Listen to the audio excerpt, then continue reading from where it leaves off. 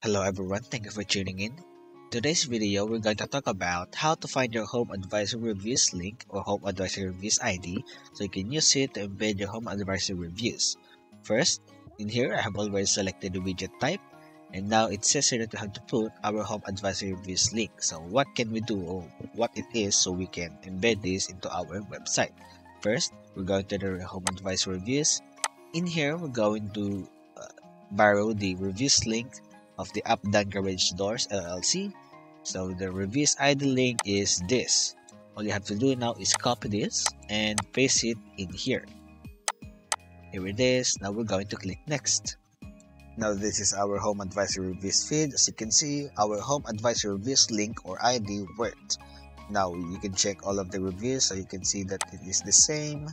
Here it is. Now, if you have encountered any problems, just click this button located at the bottom right corner of your screen. If you click this will always open up the SociableKIT chat support. Now, that is all guys. Thank you guys for watching. I hope you guys like and subscribe and ring the notification down below so you're updated into our new video tutorials. And I'll see you guys in the next video.